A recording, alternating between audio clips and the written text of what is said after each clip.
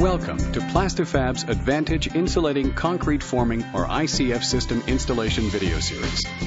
This video focuses on how to build a 3-story partition wall from the footings to the roof. As a prerequisite to viewing this video, it is recommended that you see the Advantage ICF System Installation Video 1. In the foundation section, we will highlight layout and first row, filler and steel placing reinforcement, second course and steel, setting the rest of the block, bracing with wood, top and special cuts, pouring and vibrating concrete, and dowels and taping.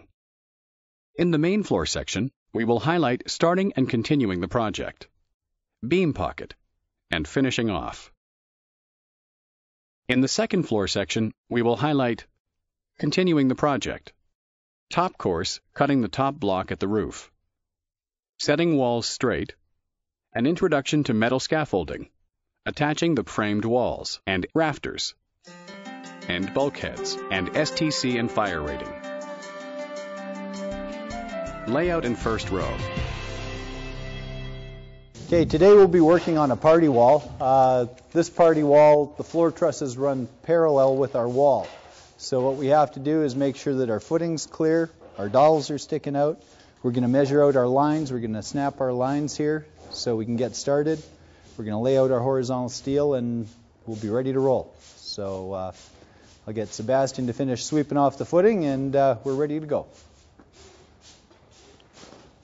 Okay, our block in this situation is 11 1/4 inches wide. So we have to go 5 5/8 on each side of center line.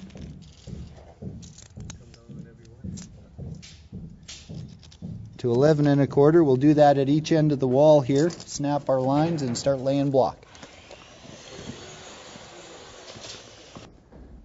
Okay, our next step here is to lay out our horizontal steel and determine how long of steel we need. Steel typically comes in 20-foot lengths. So we're going to lay one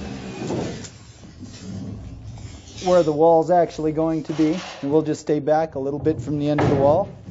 And we'll do our next one. And do the same thing, maintaining an overlap of approximately 40 times the bar diameter. With this is 10 mil bar, so 40 times. It's going to put us around a 16-inch overlap.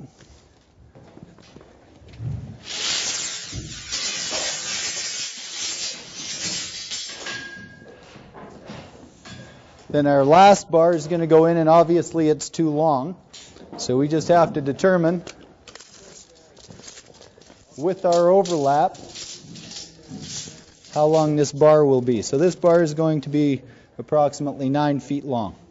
Now that the steel is cut to length, we'll just lay our steel out so it's in a decent position for us. In this case, we're 8 courses high with our wall, so we're going to lay 7 lengths of steel in each location.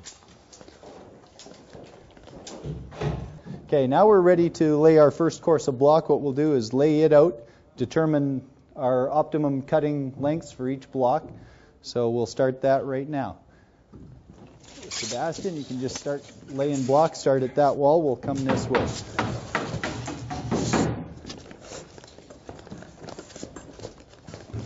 Yeah, just set them over and keep them tight. Yeah, you can put it in there. You just keep the block tight, or as tight as we can.